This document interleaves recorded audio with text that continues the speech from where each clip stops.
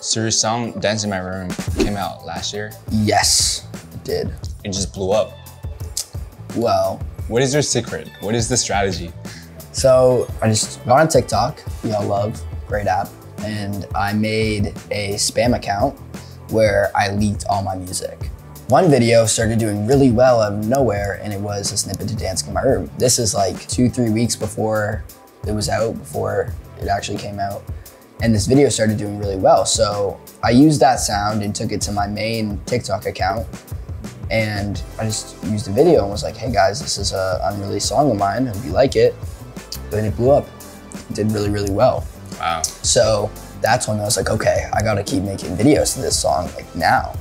Yeah, if you're a musician, you're watching, take notes. Those are the secrets. Pull out the notebook. Yeah. Wow, that's insane. That's crazy. The number one thing to take away from it if you are a musician is all you really need to do is show people why they should listen, and all that is showing them the music. And so if you post 10 videos to your song, there's a way higher chance that more people are gonna see it than if you post one video to it. It's awesome. And also you did it in like just a couple months. Yeah, it was not that long ago. In September, I still worked a job as a dishwasher. And then I had this one song called Demons and Monsters where I did the same thing I did for Dancing in My Room, blow up, not as much, but that gave me the ability to quit that job and kept doing, you know, the same strategy, and that's when Dancing in My Room started to take off. So it really was not that long ago.